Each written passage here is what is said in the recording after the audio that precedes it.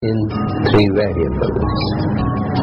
Let the three equations be a1x plus b1y plus c1z equal to d1, a2x plus b2y plus c2z equal to d2, and a3x plus b3y plus c3z equal to d3, which can be easily converted into matrix equation as a1 b1 c1, a2 b2 c2, a3 b3 c3 multiplied by the column matrix containing x, y, z equal to the column matrix containing d1, d2, d3, which is of the form ax equal to b,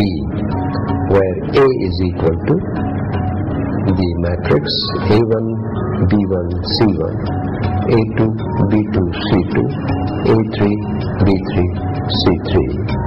A is called the coefficient matrix, and x is equal to x, y, z, which is called variable or unknown matrix, and b is equal to d1, d2, d3, called constant matrix. Let's again do it. We assume determinant of a not equal to 0. Therefore, a is non-singular and a inverse exists.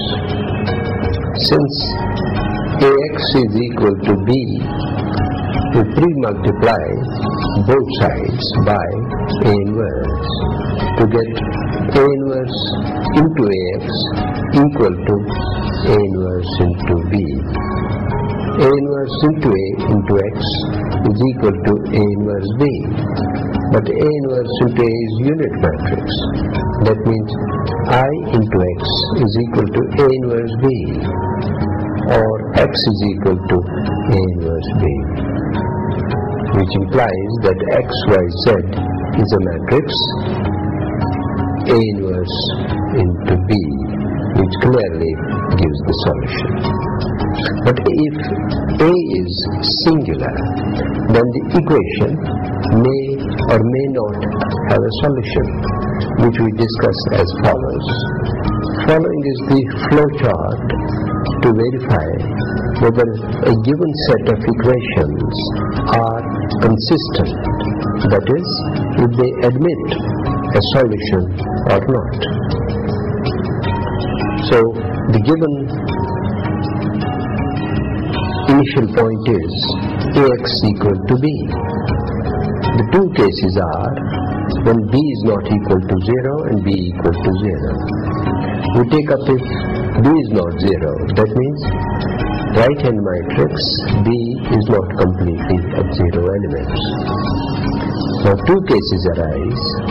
If determinant of a is not 0, then there is a unique solution and the equations are said to be consistent.